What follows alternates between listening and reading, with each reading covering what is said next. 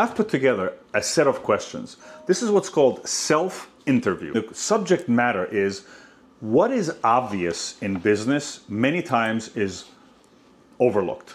I think we forget the obvious and we try to be ingenious about things when the obvious is the way to go. Question number one. What role does customer centricity play in Thompson Ferrier, and how do we keep this front and center in every decision that we make? And I think you know that by now that customer centricity is the key of every decision that you make or I make. What is the question of the customer centricity? For us, is it a net positive to the customer experience? That's my question. My design, product, fragrance, customer service, every contact that we have. The issue always becomes majority of brands chase sales. So customer centricity, it's obvious. But how?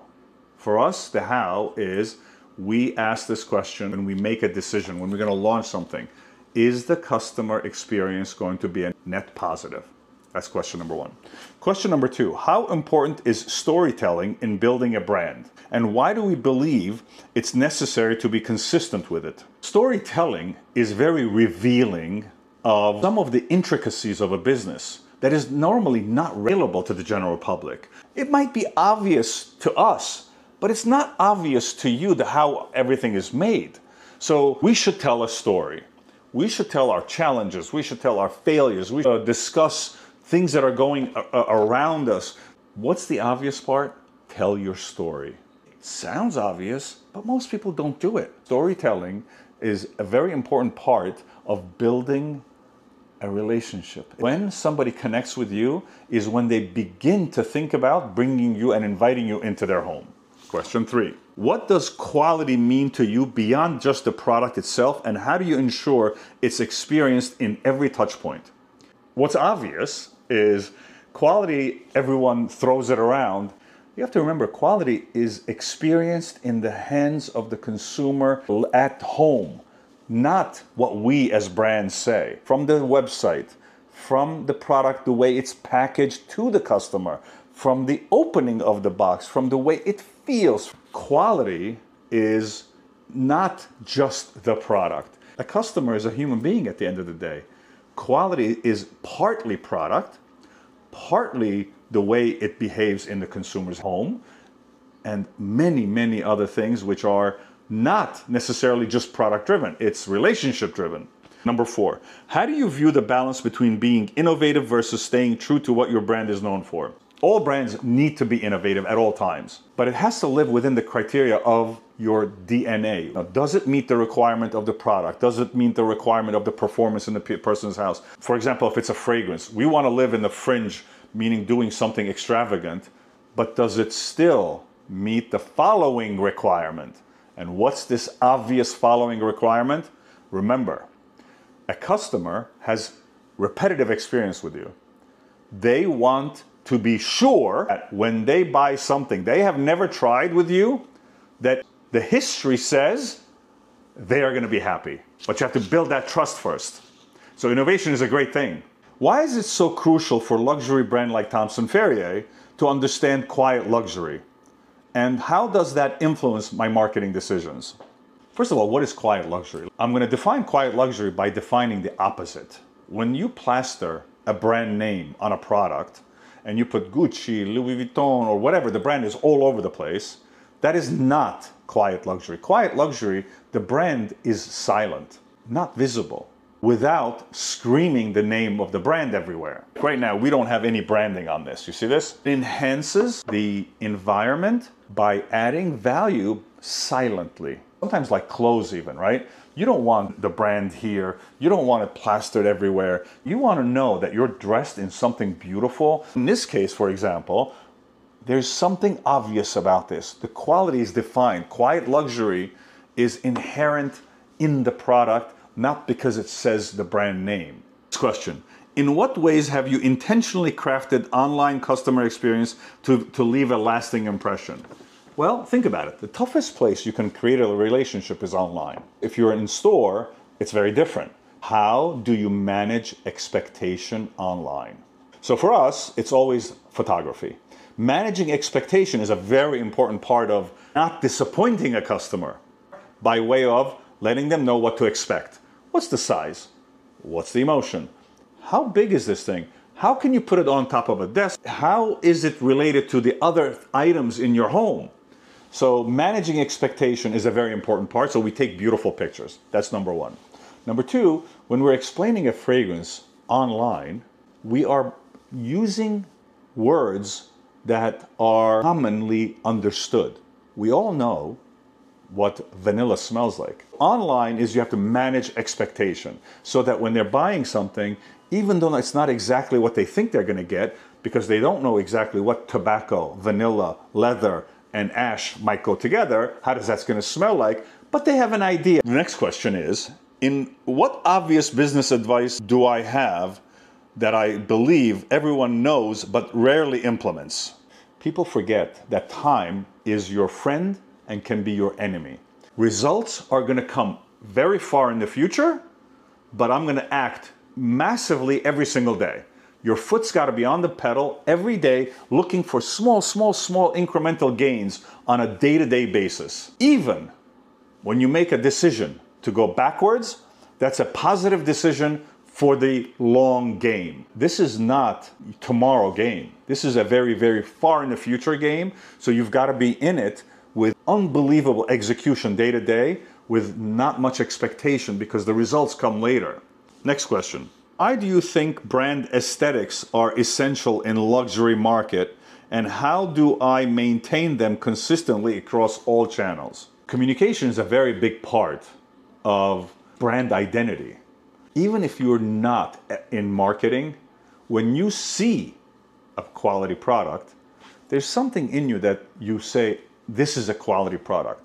Sometimes you might not know why you feel that way, but you know what it is. The Zambrano, for instance. You know that you're looking at something that has taken immense amount of work. You don't know how it's made.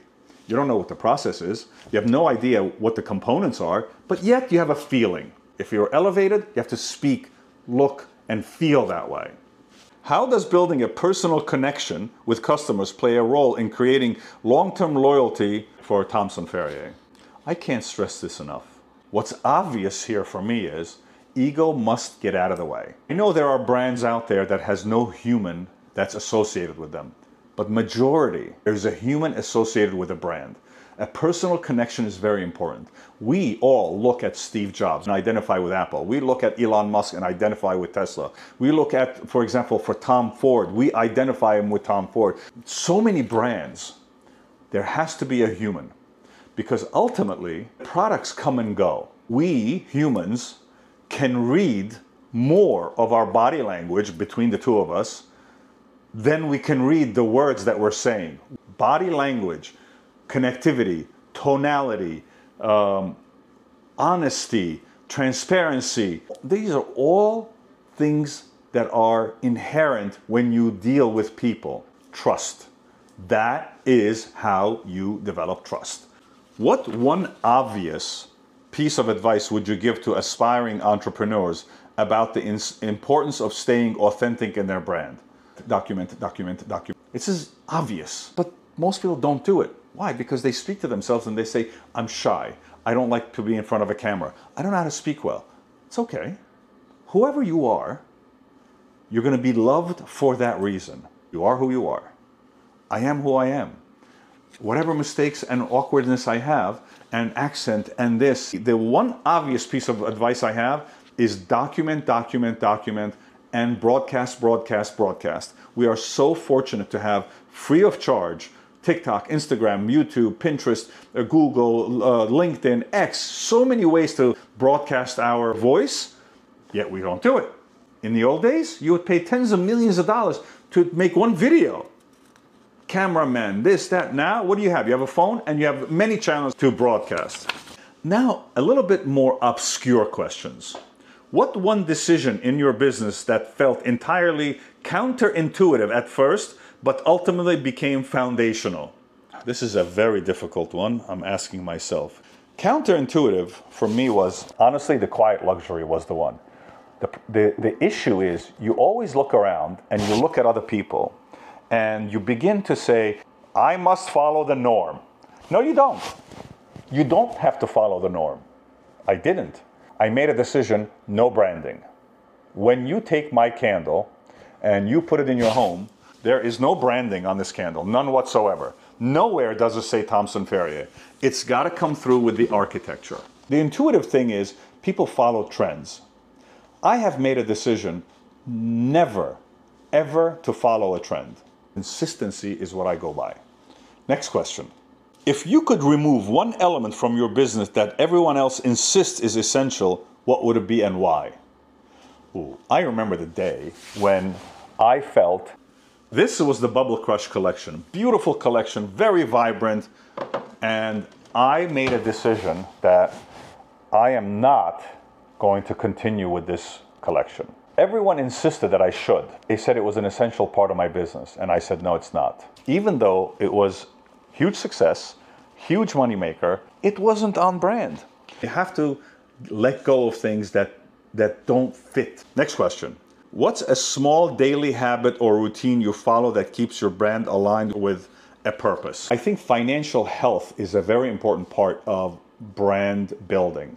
I believe that understanding the difference between cash flow, inventory accumulation, long-term debt, recurring expenses, gross profit, you have to know these accounting terms. So the little things that you do is every day you pay a little bills, every day you put a little money aside, making sure your taxes are, all the little things. Next question.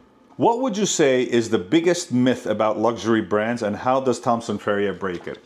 That one is really not obvious. I believe to truly be a luxury brand, you first have to understand what luxury is, right? It's not in the price. It's not in one thing. It's in every little piece of the brand that has to be pushed up and elevated. When was the last time you listened to a customer feedback and that seemed trivial yet led to a major change? One of the things that I do is I actually stay quiet when a customer is talking. What I do is I try to say to myself, what exactly is the customer trying to say to me? For example, we had gift cards. Customer said to me one day, Rafi, I love your gift cards, but it's an e-card. How am I going to give this as a gift, as a stocking stuffer? What am I going to give them? A piece of paper? I understand, Rafi, if I'm going to give a gift to send it by email. I get it. It's great. But what if I got to put it as a stocking stuffer? What if I'm going to somebody's house and I want to give a gift? This came about. A titanium gift card that is so beautifully executed that the customer can take to their friend to give as a gift. That's what happens when you actually listen to the customer. This is a very good question. What is a harsh truth about running a luxury brand that doesn't get talked about a lot? Number one, when you're building a luxury brand, you have to expect not everyone is going to talk about it. Not everyone, number one, is into the luxury items. And you have to break into that world. And when you do it little by little by little, it takes a very long time to be talked about. And then I always say, there is no such thing as arrival. There's no arrival date. There's no end date for anything. So they're not going to talk about you. So you have to expect that. Do you have the staying power mentally, physically? You have the tenacity and the financial wherewithal to say, this is not going to happen today. I don't know when it's going to happen. It's going to happen. Just got to keep doing what I'm doing over and over and over again. That's the harsh truth. One more question and that's it. What one principle do you think every entrepreneur should adopt but rarely do? There's something about habit forming. And I believe that habit forming is an integral part of the staying power when it comes to business. Habits are what make a business. Habits create consistency. You have to be in the habit of posting. You have to be in the habit of paying your bills. You have to be in the habit of asking the customer. You have to be in the habit of attending to the customer. You have to be in the habit of being innovative. Those habits are obvious. It's all obvious. We all know what to do. We just don't do it. but it's in the compounding of this obvious plus that obvious plus that obvious is what makes greatness. On that note, I love you guys. I hope this was helpful.